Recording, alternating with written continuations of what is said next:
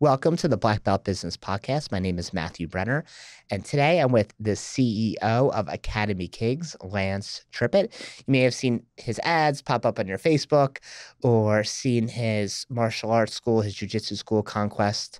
And today we're going to talk a lot about his martial arts school, business, personal life. So, Lance, thanks for coming on today. Absolutely. Thanks for having me. So I know you do a lot of consulting like I do, but obviously before that, you had your own martial arts school, your own jiu-jitsu school that you still have, right? Yep. So how many years now has it been since you first started? With the school, we opened in 2009. So we opened a small location 2009 and then, continue to grow beyond that. Cool. So at what point were you like, hey, I'm going to move over to the consulting side? It was a long time. Like it took us a long time to kind of figure everything out and start to understand the actual stuff that we teach now. But um, we didn't really start that until 2019, so 10 years later. Hmm. So what's the most frustrating thing as a school owner that you figured out that you're like, okay, I need to teach other people this? I think probably one of the things I think that most school owners struggle with is leads.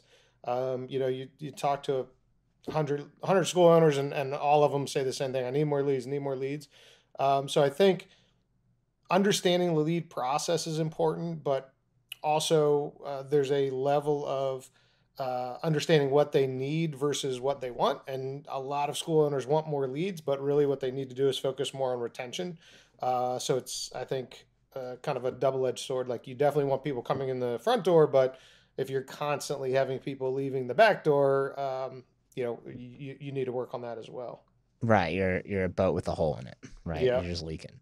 So what did you figure out about lead generation for your school in terms of maybe marketing campaigns? So you're like, okay, other schools need to be doing the same thing.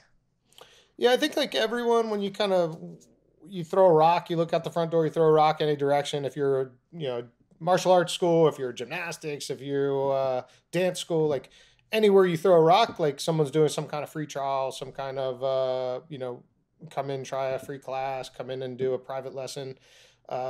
So trying to stand out, trying to have a different offer, I think is important on the offer side of things to get leads. If you can come up with a great offer, people are going to raise their hand and say, "Hey, I'm interested in that." Um, I think also when you start looking at leads and starting to look at the market that we're in, like say for jujitsu, yeah, there's some women that want to do jujitsu. There's some kids that want to do jujitsu, but the market is somewhat limited.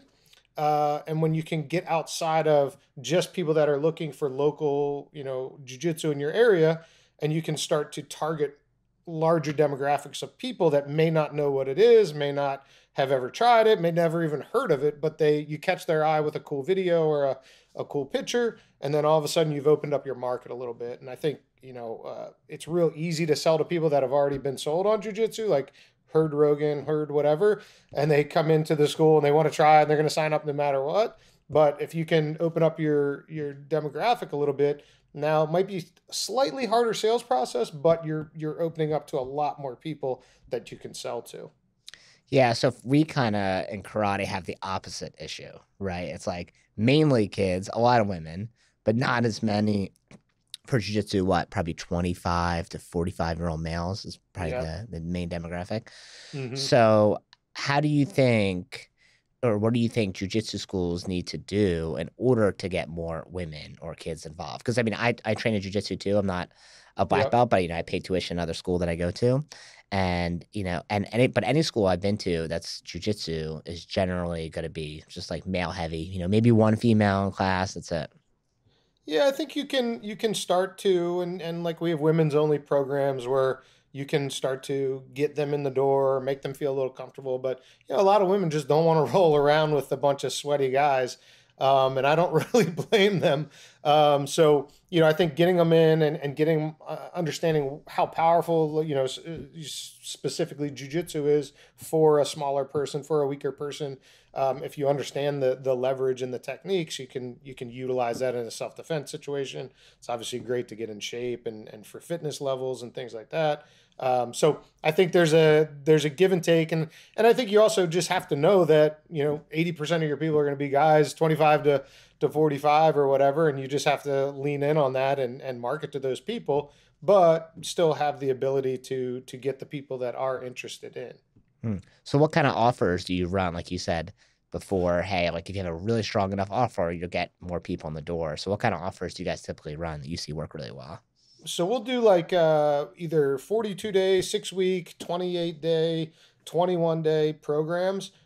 Typically, we're called like a warrior challenge. We might call it like an intro to jiu-jitsu challenge or Muay Thai, something like that. If it's kids, we're leaning more towards like the kind of the buzzwords like leadership and discipline, bully proof, things like that. So the idea is having uh, a long enough program that gives them a good experience and they can start to understand what it is that they're doing, but yet a short enough program that you're not having to have somebody jump into a 1 year membership or something like that. So it's kind of like a nice middle ground where you can get them to invest into the program, but again, it's not like, hey, you're signing up for the rest of the year. Like, hey, let's get you signed up. Let's make sure it's a good fit.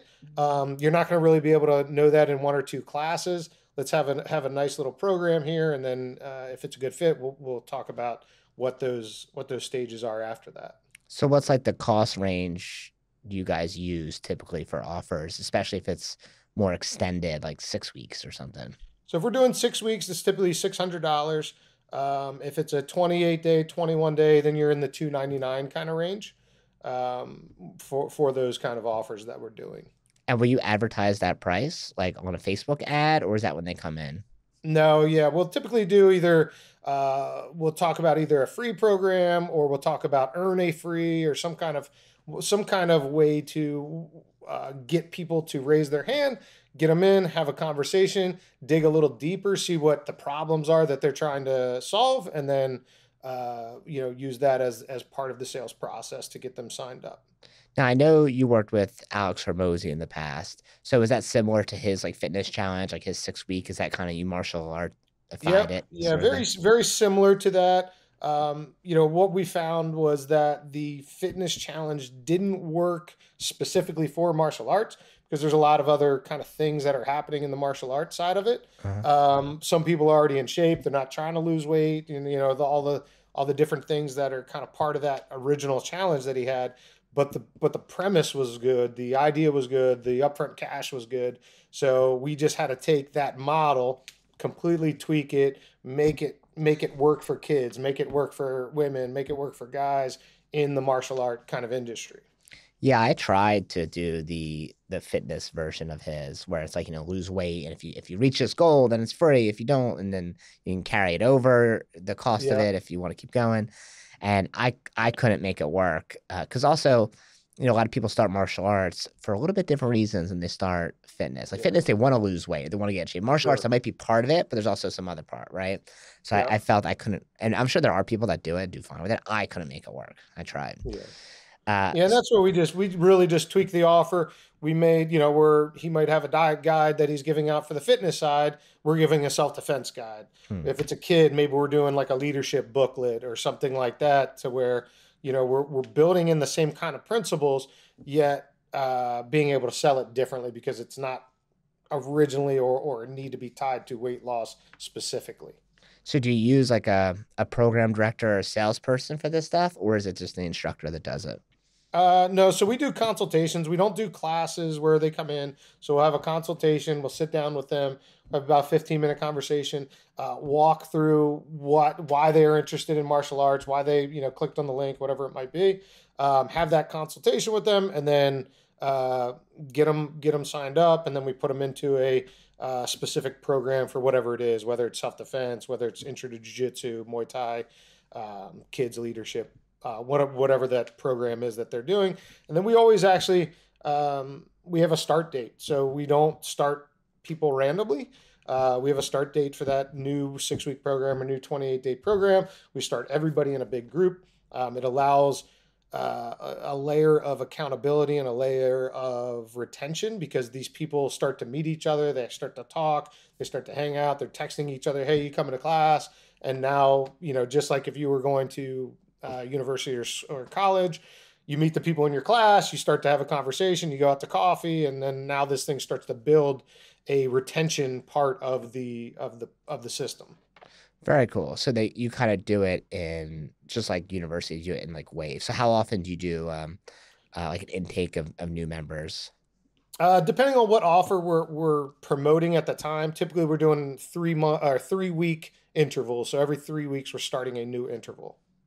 So do you see any challenges with that with people? Let's say they're at day 19 before they actually have to start. So do you feel people fall through the cracks or not as much? Like what are the At the negatives? beginning, yeah. So like I said, it took us like a long time to figure all of it out and kind of piece it together. So we've had so many different iterations of this thing over the years.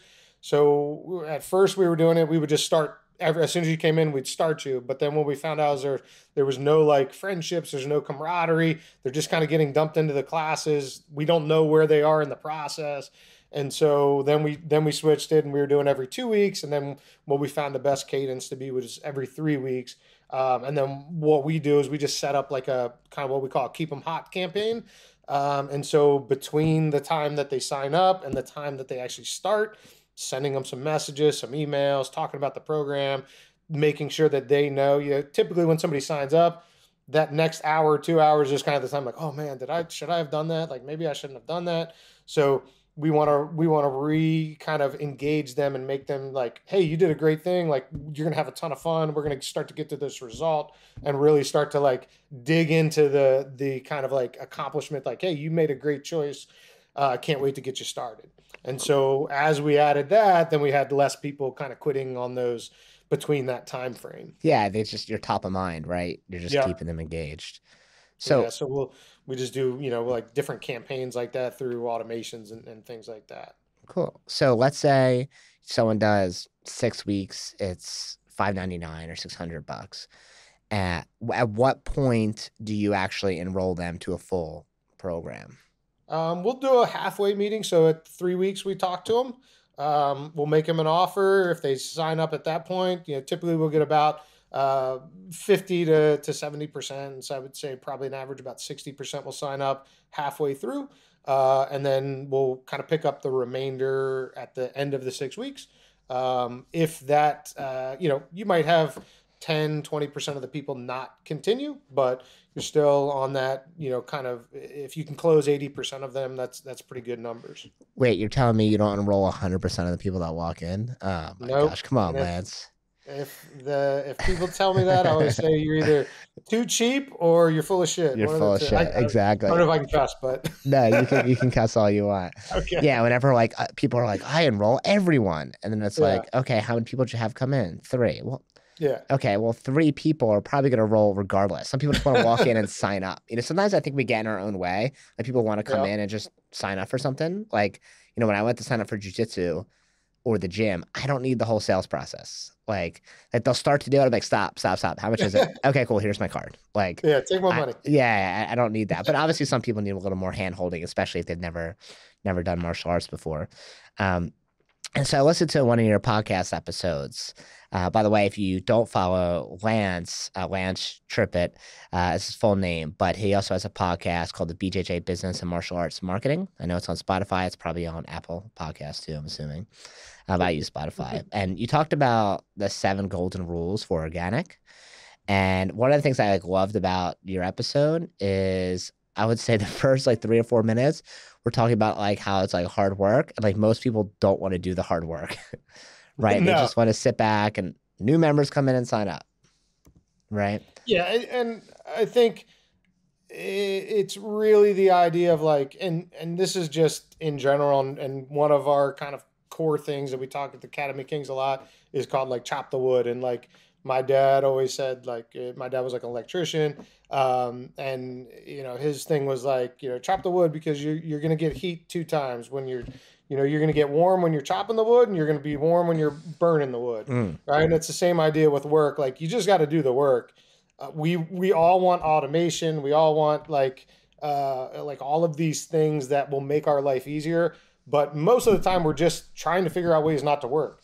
And if you just get in your mind hey, I'm just going to work every day and I'm going to put the time in, I'm going to put the energy in, man, you're going to be successful and no, whether it's martial arts, whether it's business, whether it's your family, like whatever that thing is that you're putting work into, you're going to have more success than if you try to figure out ways not to have to do the work. Yeah, I think people with, especially with AI, they're just hoping that they don't have to do anything besides whatever their core job is. But like Yeah. like you said in your podcast, like at some point you had to become a marketing and salesperson, right? You couldn't Yep. just expect. I mean, you can get some level of success of, just having a jujitsu school in maybe a good area, but you're only going to get to a certain amount. There's going to be a cap to that.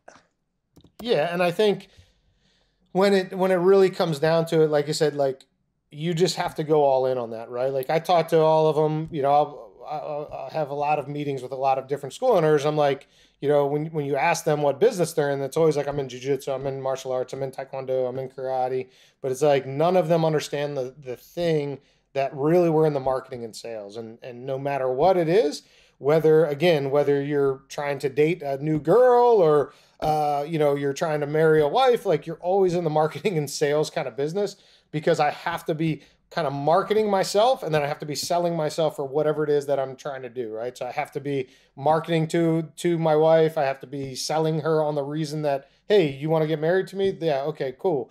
Like, and it's the same with my business. If I'm just worried about, like, I talk to a lot of guys, they're world champions or this or that, and it's like, oh, how's your business going? Well, it's not going well, but I got this other competition that's going to get me some new students. I mean, no, like none of that's going to actually help your business, Yeah. because you really need to think about it as I'm in the marketing and sales business. Yeah, I 100% agree. And like you're always selling, right? No matter what it is. Why the sales skill is so important. One of my clients never did sales ever, and he opened up a martial arts school because he, loved it, just like anyone else, right? And Yeah, has a full-time professional career.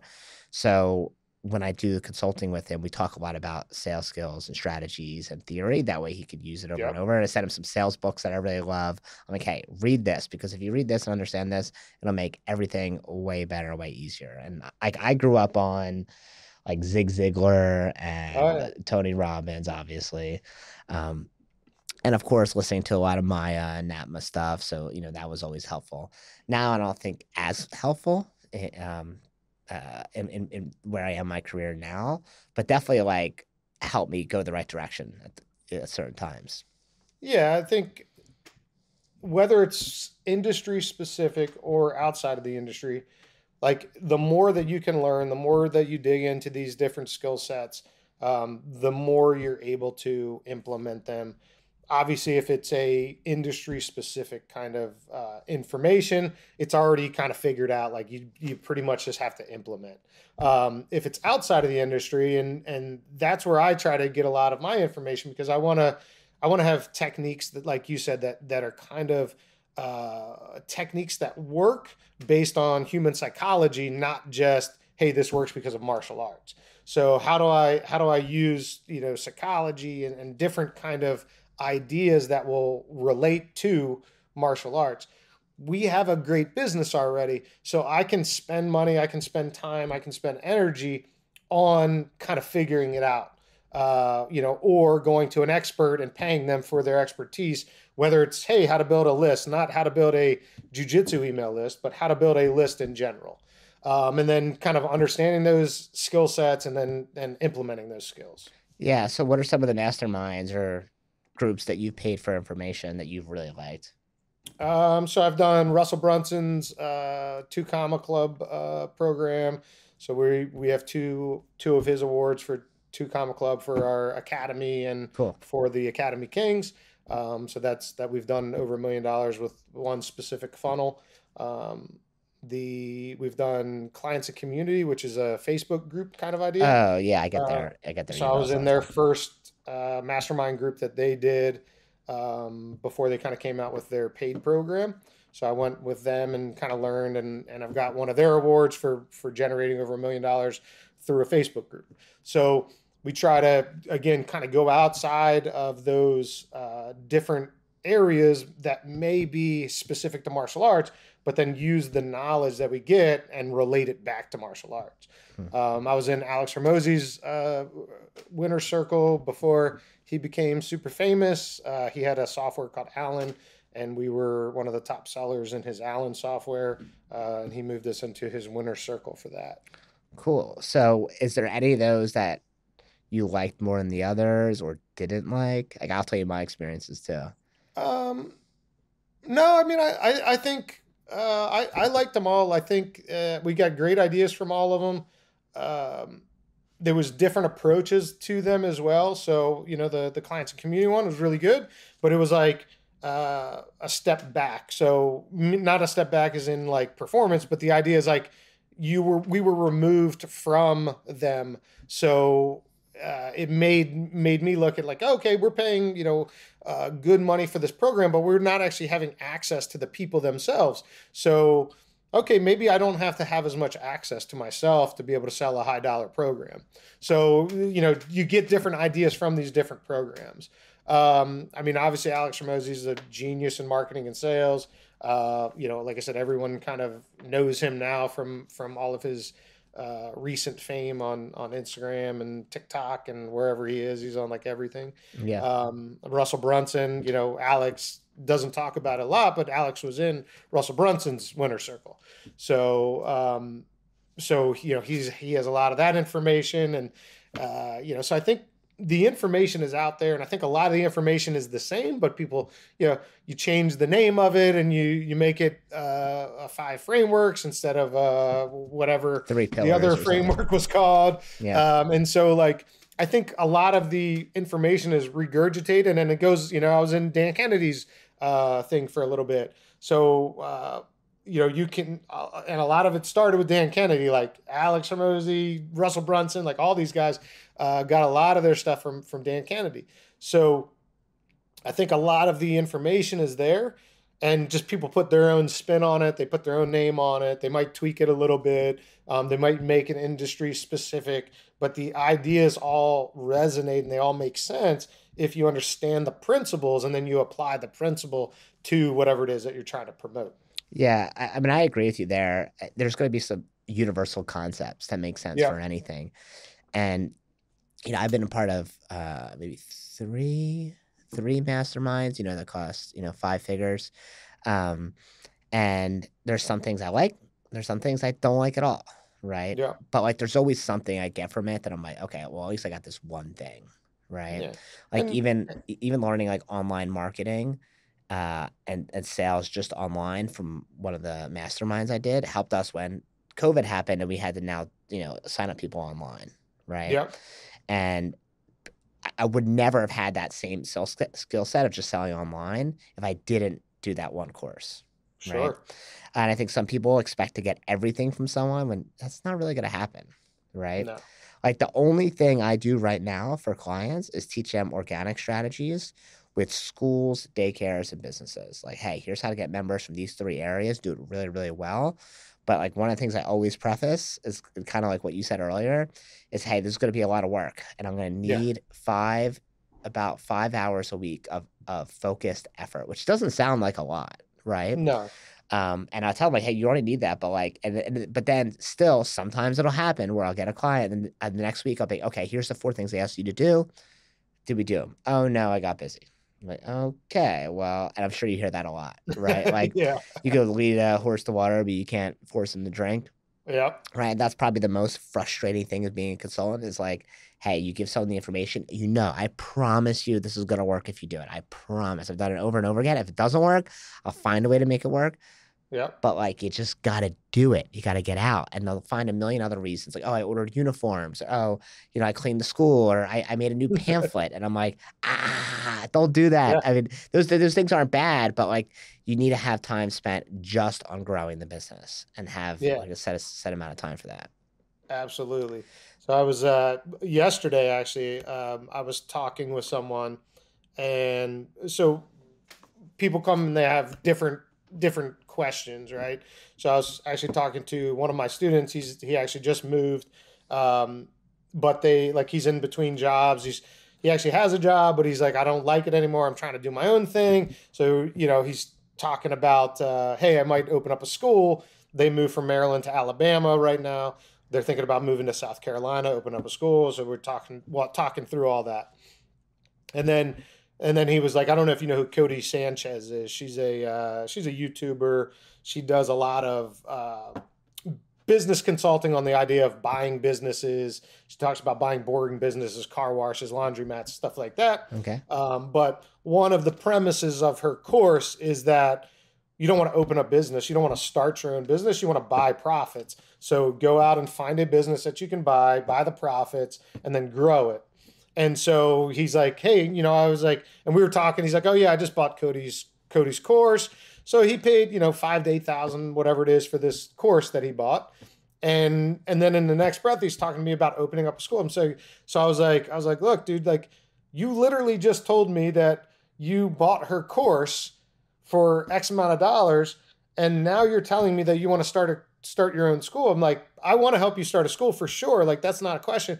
But like, you just bought this person's course. You're paying her for her expertise, and you're going against the very first thing that she said not to do. Don't start your own business. Go buy a business. Yeah. And he's like, oh, I didn't think of that. I'm like, yeah, because like, listen to what you're paying for. Like, if you have advice that you're getting and you're paying for it, especially, like, you probably want to listen to the advice. And like you said, if you give them the information, but then they don't utilize it, man, it's like it doesn't work. Yeah, it's so frustrating. It's like it's every time it's just like, please, please, please do it. But whatever, people don't sometimes, and that sucks because I always want, Yeah, I mean, obviously we you want part happy of our lands. part of our sales process for the Academy Kings is like, we really emphasize that we are a coaching program. We're not an ad agency. Like, if you want to go get ads, for your gym, and you want to pay $500 a month or whatever, like, that's not what we do.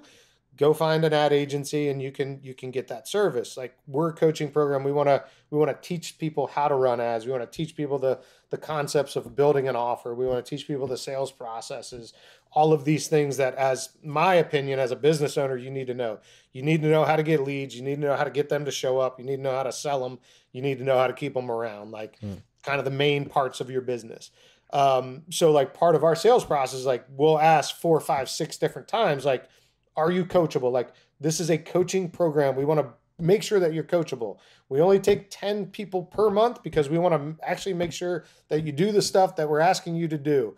And through those things, we know that we can get results. But the idea is, like, if you're not coachable, if you're not going to listen to us, don't waste your money, because you're not going to get success. Yeah, I 100% agree. I have a little less bandwidth than you, so I only accept 5. That's the max I can do. Because obviously I'm running schools too, and I just can't talk to that many Yeah. people. And I do everything one-on-one, so if I did more than that, my brain would explode. Um, so how do you? We're gonna kind of turn a little bit to your personal life. Sure. So how do you balance running a business with? I think you have 3 daughters, right? 3 daughters. Yeah. Yeah. How do you balance that?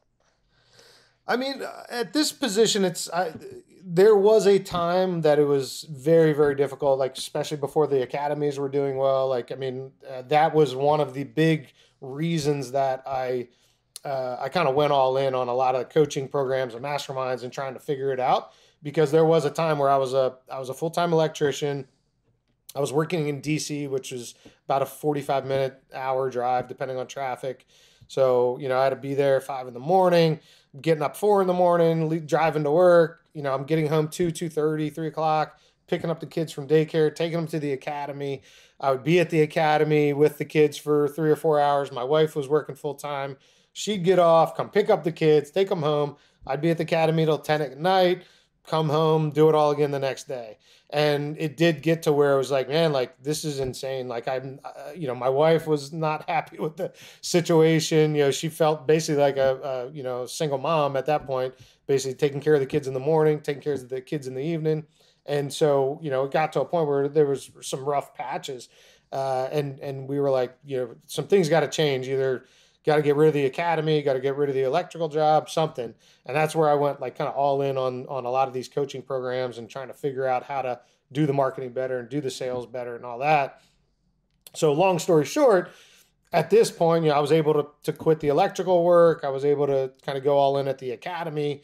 And so now it's pretty good. Like, we have people in place at the academies that do most of the evening stuff. I teach one night a week, just more to train than anything. So I'll go in a couple nights a week, and I might train for an hour or two. But I do most of my training in the mornings. so now it's really when I get home, I can hang out. I help my kids with school, take them to their lacrosse, basketball. They all play travel sports on lacrosse, basketball, and soccer. So we're constantly, at tournaments, at different events. So now it's pretty good. Like my weekends are completely free. My evenings are free, other than if I want to go do my one class.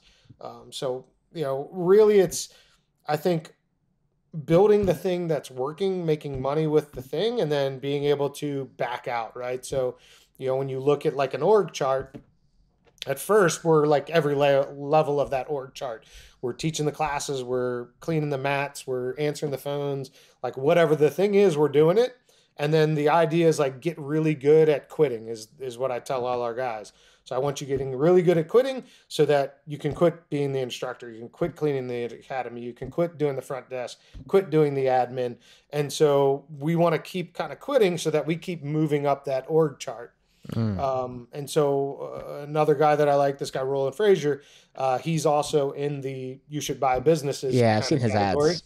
Yeah. Yeah. So Roland kind of talks to the point of, we talk, most people have heard that entrepreneurial, what is it? The E-myth.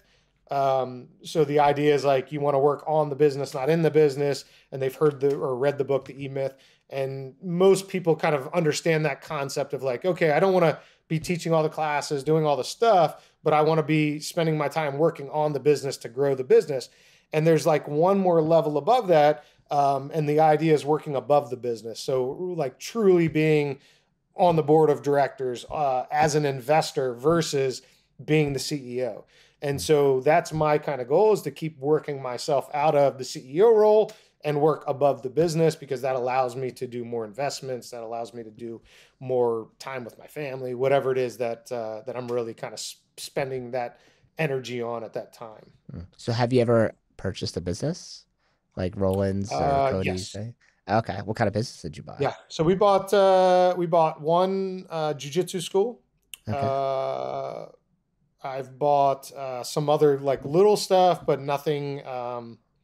It was more just like kind of investing into a business than buying a business. Okay. So two of the academies that we have ownership in, we invested into, not really bought the business.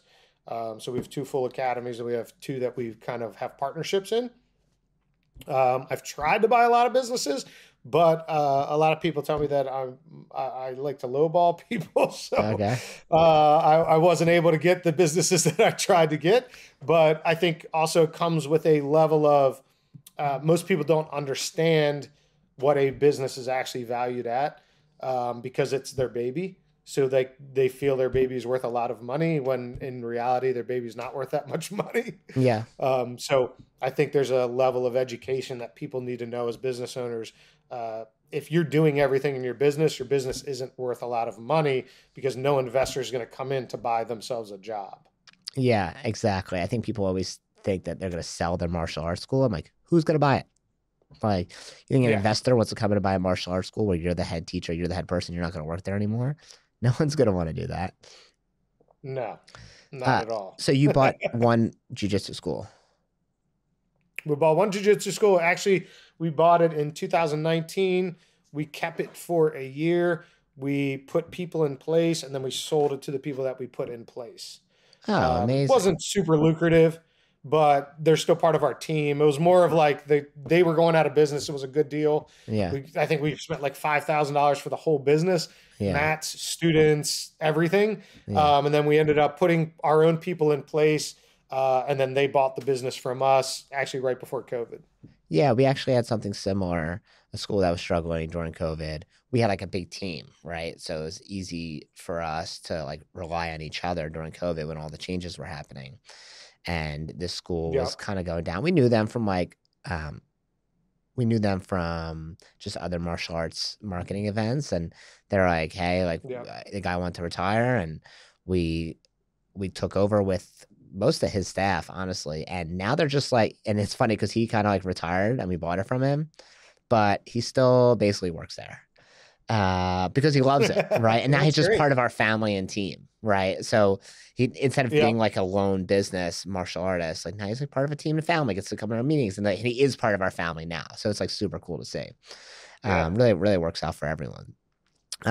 So in the beginning, you mentioned like high ticket, or sorry, I think I heard from your podcast. You talked about high ticket selling for martial arts schools, especially when you're doing like organic strategies for bringing people in. Like you want to have some sort of high ticket offer. So what does that generally look like for martial arts schools? Like in martial arts schools, like when I think of high ticket offer, martial arts is not usually the first thing that comes to mind, right? Usually it's like a Yeah, coaching or information and program. I would say when I say high ticket, it's more kind of like getting that 599 or more. So if we can sell that higher ticket kind of trial, or pay in full, or a lifetime membership, those kinds of things, it allows us to be able to do more of that organic kind of approach, or even paid ads. If I'm, that's the Dan Kennedy principle of, if I can generate money from a lead, I can get as many leads as I want, right?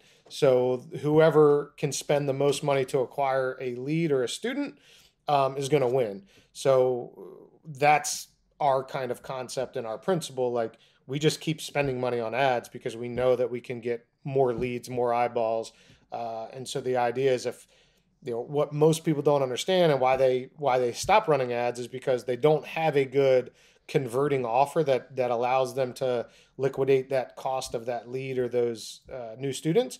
So they spend $1,000 on ads. They don't make any money because they don't have a great sales process, and then they turn their ads off because they're like, oh, I can't spend any more money on ads. So the idea of Alex calls it client finance acquisition. We call it LPL, leads pay for leads. Dan Kennedy calls it whatever he calls it. But the idea is having an offer that we can spend $1,000 on ads and we can collect $3,000 that same month. So now if I want to spend 2,000 the next month, I can collect 6,000. If I spend 3,000, I collect 9. And so the idea is you keep kind of pushing money behind your ads, if you have a good acquisition process, because I can literally get clients for free or get paid to get clients. Yeah, that's awesome. So then what do you teach people for the retention side? Like you said, most of the time people think they just need more leads. I think also a lot of martial arts schools, which is probably similar in any business industry, but they think like, oh, my place is different, right? You probably hear that a lot, right? So Yeah, and I think one of the things, I think, where people most people don't have successful schools, truthfully. So that's one of the problems. And so what we found is, if you have 50 or 60 students, not saying you don't have a successful school, but you're not making a lot of money, or you might not be growing. And so if these people have 50 or 60 students, they've been at 50 or 60 students for 2 years now. I talk to a lot of people like, oh yeah, I'm still at 50 since COVID. I was at 80 and then we went down. We're still at COVID. And so the idea, though, is, yes, at 60 students, if you're losing 10%, you're only losing 10 or 6 students a month. So if you're gaining 6 students, you're kind of like what we call tree line, is the idea that, you kind of get to a certain point. And I lived in Colorado for a long time, and there's a tree line at 10,000 feet. So you can look out into the mountains, and at 10,000 feet, basically trees stop growing. So you see the trees, and then you just see the mountain. And so the idea of tree line for us is that people are stuck at a certain level and they can't get above that. And typically what it is either they're not getting enough new students, or they're losing too many current students, or there's a mix of both. So the idea is you have to fix one of those things. You either have to spend money and get more people in the door, or you have to fix your retention and keep more people around. And so, like I said, at 60 students, it might not be a big deal because you're only losing 6 students if you're at 10%. But once you get to 100, once you get to 200 students, if you're at that 10% churn, now you're losing 20 students a month. And if you don't have a way to get 20 plus students on new students, you are losing or going backwards. So that's where, like, really what we kind of find is at that kind of 125 and above is really where you want to be focusing on that retention, because if you can go from 10% down to 5%, you just saved your business, really. yeah, people, it's not as like a sexy number, right? No. Retention or attrition. People, People just want to say gross. They don't even care Yep. if they make any money as long as they can say, oh, we grossed 40,000. It's like, how much is your expenses? Like, 39. It's like, okay, great. They'll be like a high-end shopping mall or something. Yeah. Anyway, so you moved from Colorado. How long ago was that? Oh, when was that? Let's see. Let's see. I've been married maybe 18 years now. I've been Okay, back here. cool. My sister lives out in Colorado. I was actually just there last week. Oh, really? What Yeah, part? Broomfield. Okay. So I was in Aspen for 8 years. Cool. My wife is from Grand Junction, Colorado. We met there at X Games at Aspen, and then we dated on and off for a Wait, while. you didn't compete at X Games. You were just an No, attendee. Okay. I was just bartending. That's cool. Wait, you were bartending and she went to come get a drink? What happened? Actually, one of my buddies knew one of her roommates at the time, so they lived. She was living in Denver.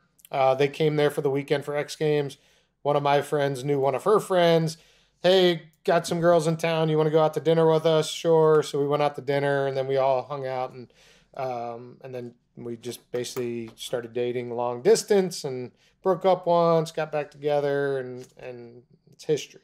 Wow, that's really cool. I didn't know. Yeah. Aspen, I assume, was just like a ski town. I didn't know people like really live there full time. I guess they do.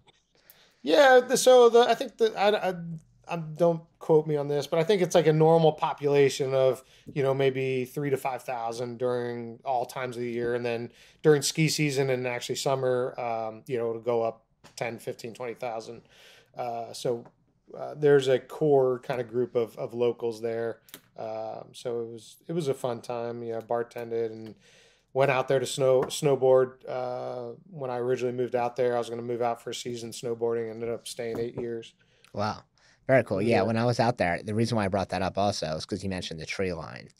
yeah, And one time I was out there hiking with my sister, and it was my first time hiking out in Colorado, and it was a beautiful day. It was probably 75 degrees. I was wearing like a tank top, and we get past the tree line, and I could see the peak of the mountain. It's probably 15, 20 more minutes of walking. And all of a sudden, out of nowhere, some clouds roll in. Temperature drops like 20 degrees, yeah, and it starts hailing, and then it starts pouring rain. And yeah. I kind of want to finish, but then we see some lightning and we're like, oh my God. Like my sister Yeah, starts to freak out, but kind of like keep her calm. It's actually her and my brother-in-law. My brother-in-law's they both are like nature hiking people, but him especially, right? And he's like, we need to get out of here like right now. Like keeping calm, but also like freaking out a little bit. And I was like, who cares? It's raining, a little bit of hail, like lightning's not gonna hit us. Like it's not a big deal. But they're like, no, people die on mountains when they're above the tree line. Like that's yep. what happens. And I look down and we're probably 40 minutes from the tree line. Like we're far. And we start running down this trail. There's water pouring down the trail, right? Because like coming down the mountain from the rain. Yeah. And I'm not dressed properly. So like I'm getting like hail like pinging the back of my ears and it's like killing me. And I'm running down Oh. this thing. And they're like, let's go, we need to go right now. And it was like I didn't know how scared I should have been until later. And they're like, no, there was lightning very close by.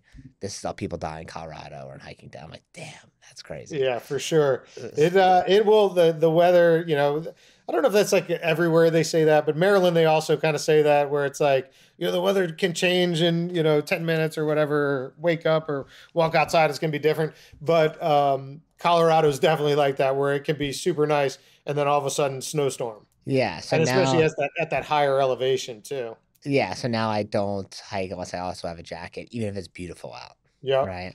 Like I was just there. I went hunting for duck. Okay, it's Oh, my nice. second time going hunting, and we left at like 3:30 in the morning.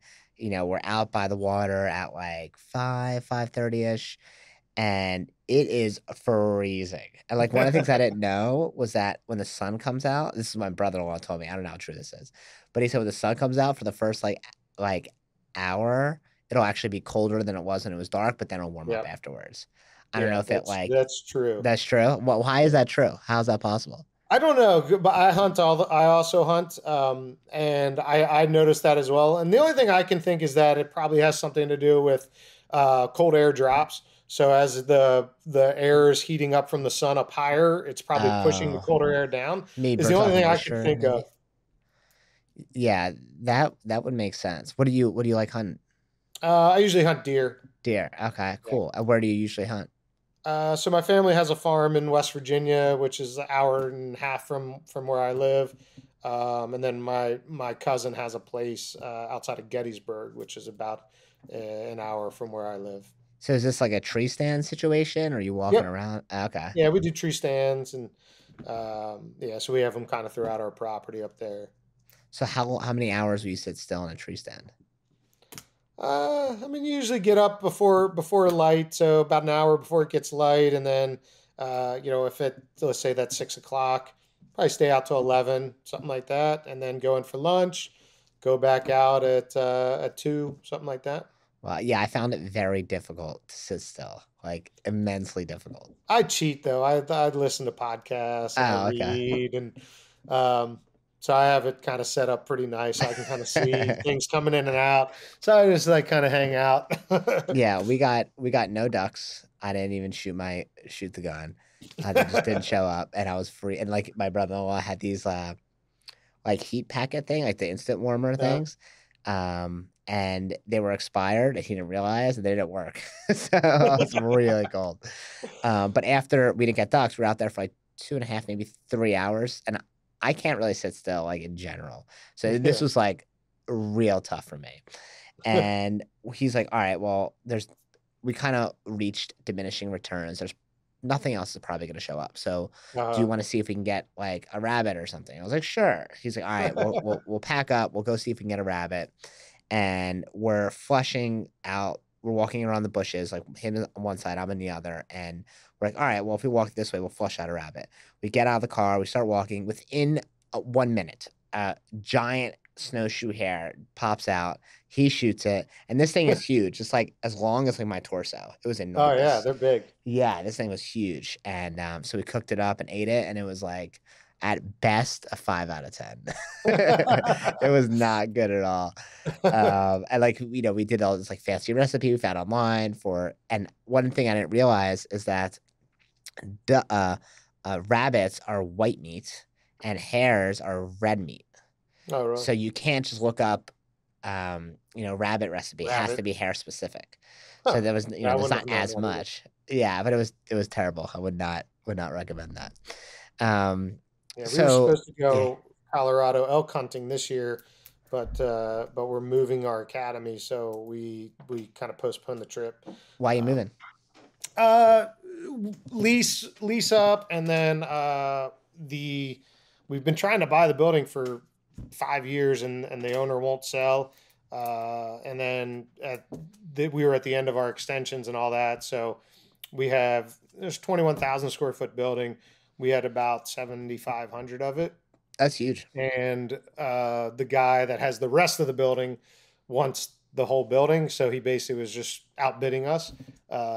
So we said, okay, cool, and there were some issues with the building and things like that. So we've just moved on to a different spot. Did you find a new lease or did you buy something? Yeah, yeah. So Okay. we'll probably be out. I mean, depending when this is happening, this podcast comes out, but we'll be moving in January to the new spot.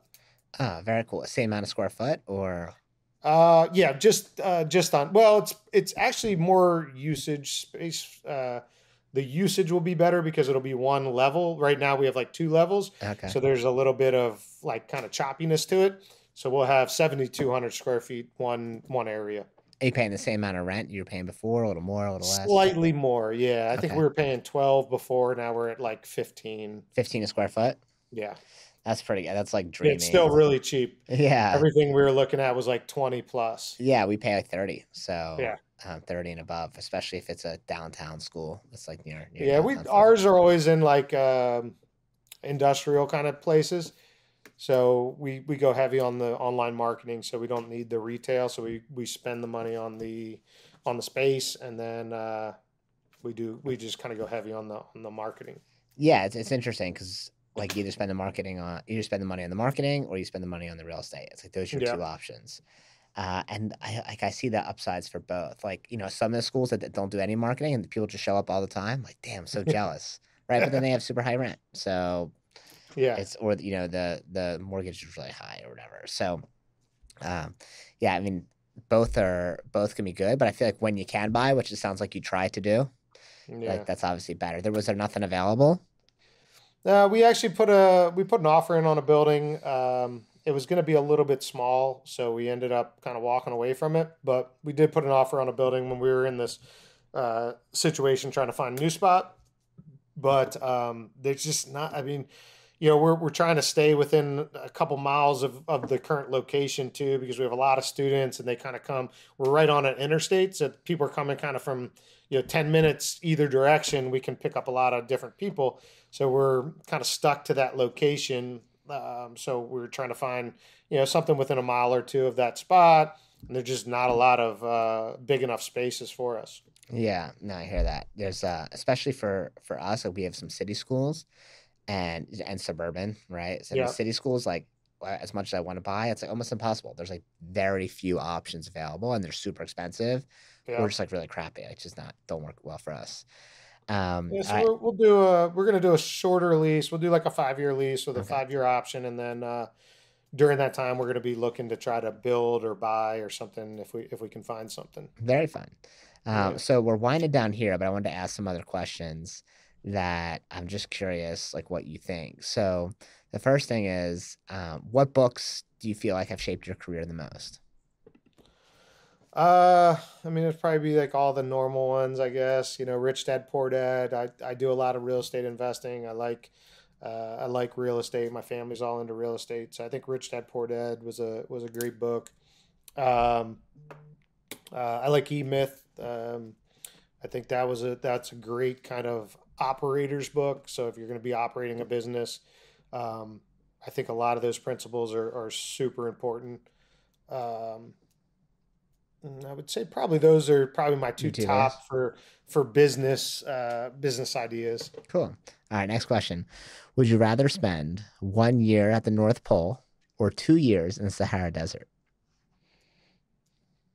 Uh, I would probably go North Pole, I guess. North Pole? I feel like Yeah, you're a I don't hunter. mind You the could deal with cold. the cold. I'd get a snowmobile, hang out. You're like, that actually sounds nice. How do I sign up? What's one idea about you that you think the majority of people get wrong? Um, get wrong. Um, I guess I mean a lot of I don't know. That's a good question. Um, I guess a lot of people think I work a lot, which I guess I do to a point, but I I don't really look at it as work. Like to me, it's just like I enjoy it. So if I'm writing emails or something like that, people are like, oh, you work too much, you work too much. But it's like I still have plenty of time that I spend with my family, my friends. Like I even get to watch television sometimes. So it's like I get to train whenever I want. So for me, it's like I work a lot, but it's like things that I enjoy. So I don't really look at it as work. I guess. Yeah, and if you enjoy what you're doing, then it's Yeah. not a big deal, right? If I was sitting in an office all day, every day, I'd probably blow my brains out. But the fact that I actually get Yeah. to talk to people and do stuff, like, it's not a big deal. Yeah. Um, what's the best gift you've ever received?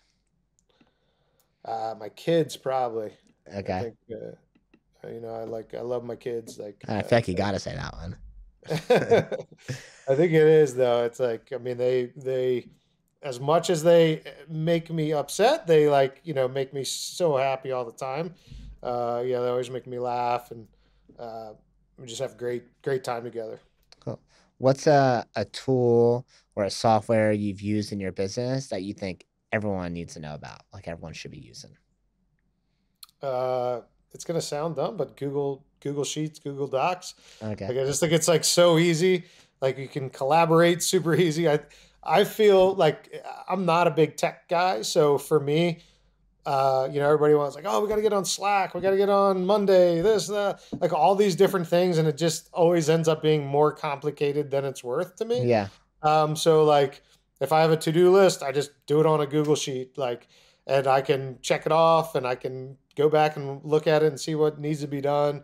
Um, so to me, it's almost a lot of times I think people are kind of like what we talked about. Like people are looking for the solution that's going to make their life way easier.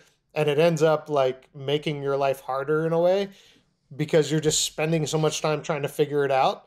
I've got so many notifications on my phone and things like that. I would rather just have it as easy and less techy as possible, really. Yeah, I think people overcomplicate things all the time, right? They need to have whatever new software or something. It's like, dude, just And put it on a I piece of think like a paper. lot of it is like, podcasts as good as they are, they're just as bad because they hear someone say, "Oh, like my team's on Slack or Basecamp or whatever it is," and they're like, "Oh, well, I got to put the whole team on that now." Yeah. And like then you just it's constantly like new shiny object, where it's like, let's just get better at the shit we're doing. Yeah. No, agreed. What's your favorite snack? I like candy, What kind of candy? You going just like Skittles or like Airheads? What are you going? everybody makes fun of me because I like the chalky like Smarties and like they're like, you don't like good chocolate. I'm like, no, just like Smarties and stuff like that. Smarties as your favorite snack.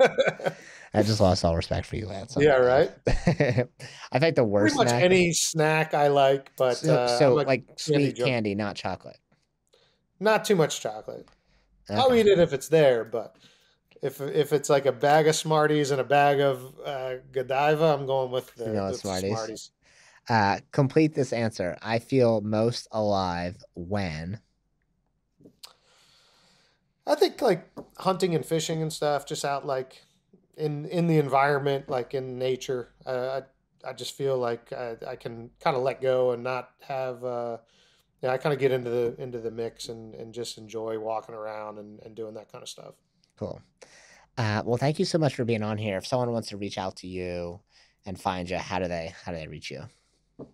So Instagram, I think it's just Lance Trippett. Um, I have a YouTube channel, Listen to Lance. And then if you're on Facebook and you do have a martial arts school, we have a free Facebook group. It's BJJ Business and Martial Arts Marketing, free Facebook group for school owners. We kind of restrict who can get in that, so it is just school owners in there or people managing schools. But we give a lot of free content in there and a lot of free information in there. Cool. Well, thank you so much for being on here. I'm excited to see pics and hear about the new school as you move and open. This will be out way before then. So I want to see those updates as they come later. So thanks so much, Lance. Perfect. Thank you so much.